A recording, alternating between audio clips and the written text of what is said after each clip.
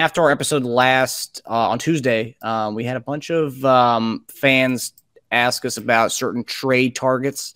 And I think a big thing was a lot of people were talking about our perimeter defense. So I think that might be something that people are looking at as far as we go into the trade deadline season. Think of some targets. These are guys whose names have been thrown around.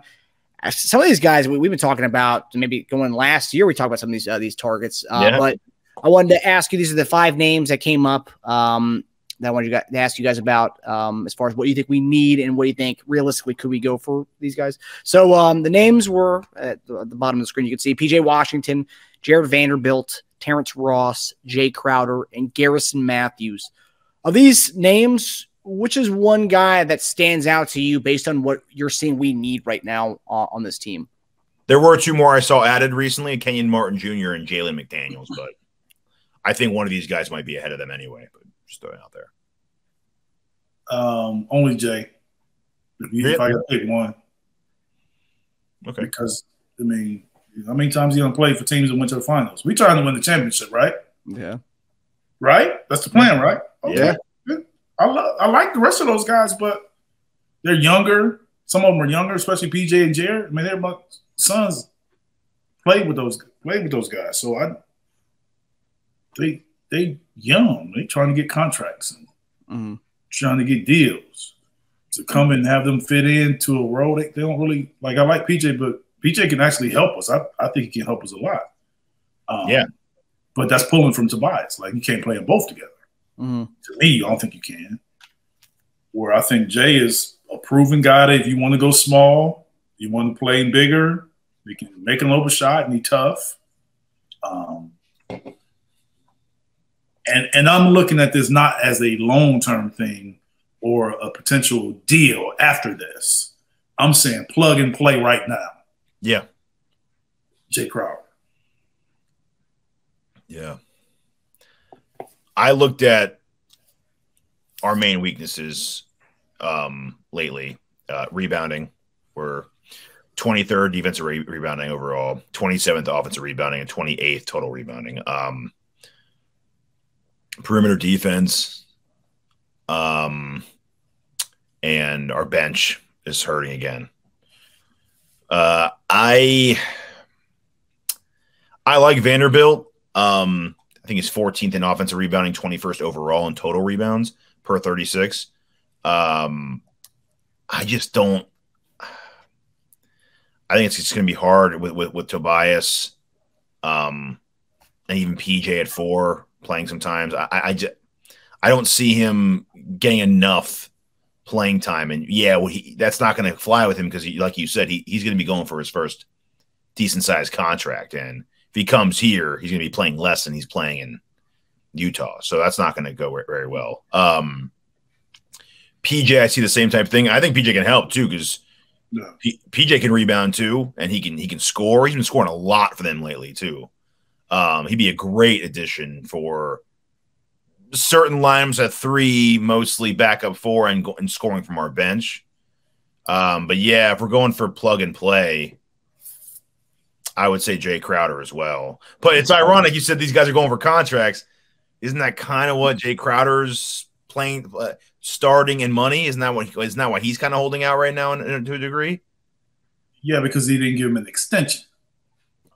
But but Jay has a market, and he's already established that. So Terrence Ross will probably be my second guy because he's a guy that can play at 3 and he can get hot. So you can have those games where you can stretch the court and spread the court. And he's a guy that's, I think he's capable of defending and rebounding and being active. And I think he's probably at that stage of his career where, like, hey, I got a chance to win. So I would probably say he's second because I just think with PJ and Jared, I think that they, especially PJ, if PJ's coming and he's going to be a starter,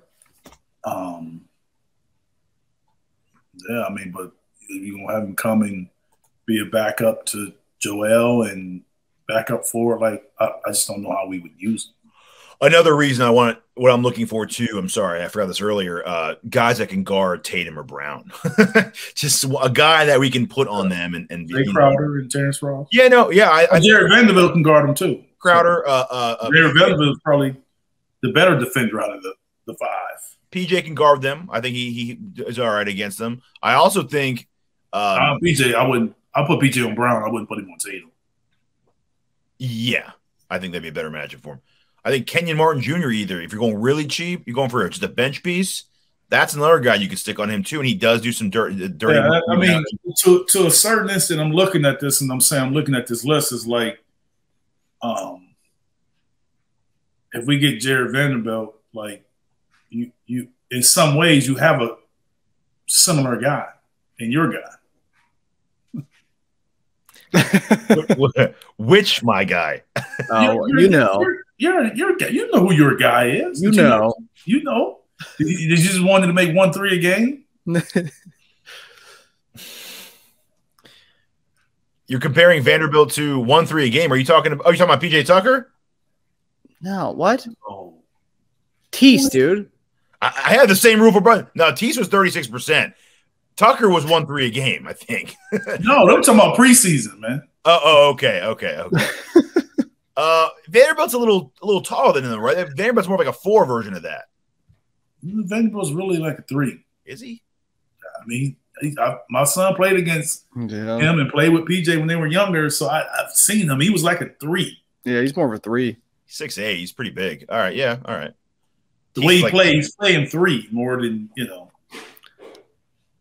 I mean, yeah, I think Vanderbilt would solidify our rebounding. I think we get him. If we're bottom in rebounding, there's a problem at that point. I think that's if they see them rebounding as a major issue, target Vanderbilt. That's what you should do. If that's the main thing here. It sucks we can't. Someone proposed. One of our listeners, Liam Carson, he's a big fan. He posted Paul Reed, Thybulle, and a 23-second for Vanderbilt. Would you do that? All 3 guys from Vanderbilt? I wouldn't.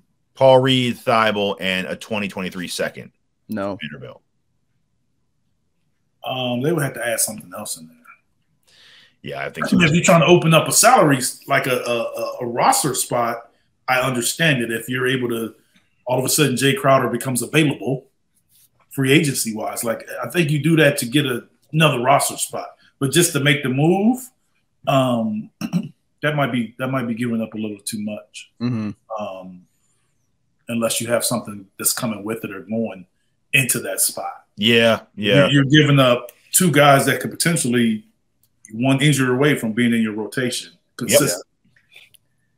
Who I don't think Vanderbilt's light years ahead of those guys. So it's like I mean he may be a better fit, and I do see that. I see why you would do it as far as him being a better fit. I just think from a standpoint of roster spots and depth, you may need to address something else with that. Yeah. And PJ's contract's really reasonable too. He makes $5 million, so that's a plus in what we'd have to give up to get him as far as money goes. But 3-way deal. Get Eric Gordon from Houston in that deal. Yeah, right. we still on Eric Gordon. It's still he still pops up in dreams now and again in the background. No, there's a big contingency of the new Sixers fans, the Harden stands, that they'll post like pictures of Eric Gordon, like he's coming, like, and they'll put a picture of Eric Gordon wearing a Sixers jersey. He's like, that's funny. That's funny. No, we have to shed a lot more salary than that to do that. Yeah.